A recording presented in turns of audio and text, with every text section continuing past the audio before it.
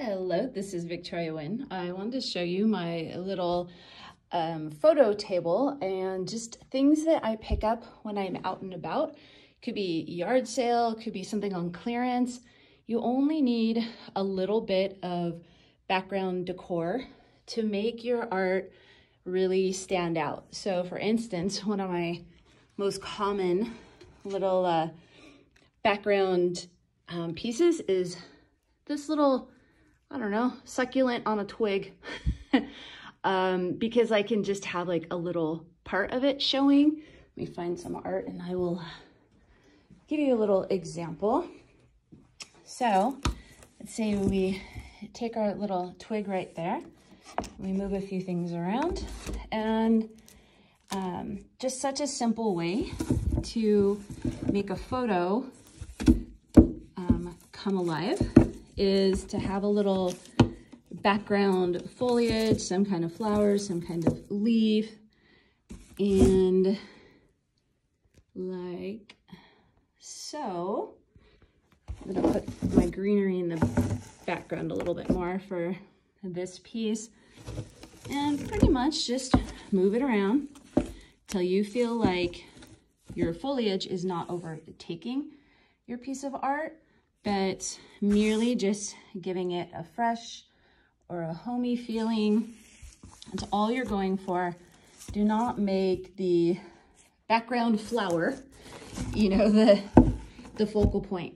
You do not want to distract people. You almost want them to not even really think anything of it and just think, wow, that's a really, really lovely photo. Here, let's go back. I'm not satisfied with my favorite succulent for this particular piece. Maybe we'll go with something simple.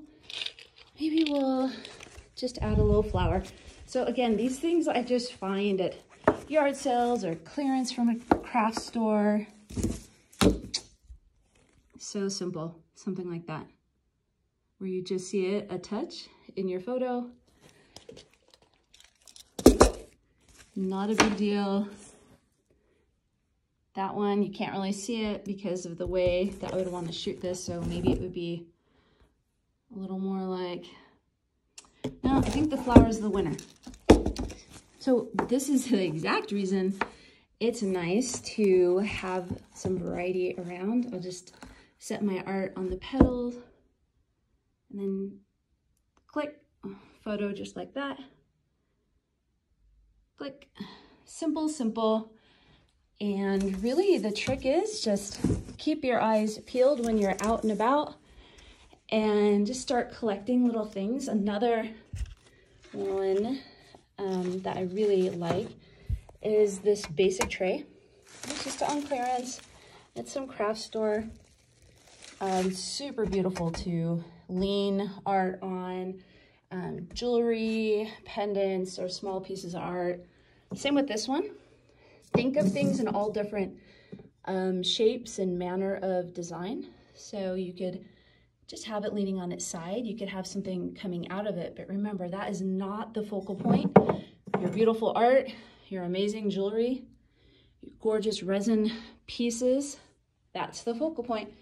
For more tips on organization, sales, marketing, photography, visit the wynnmodernart.com blog, and I have a whole lot to share, mostly because I have a whole lot of experience in the world of marketing and artistry.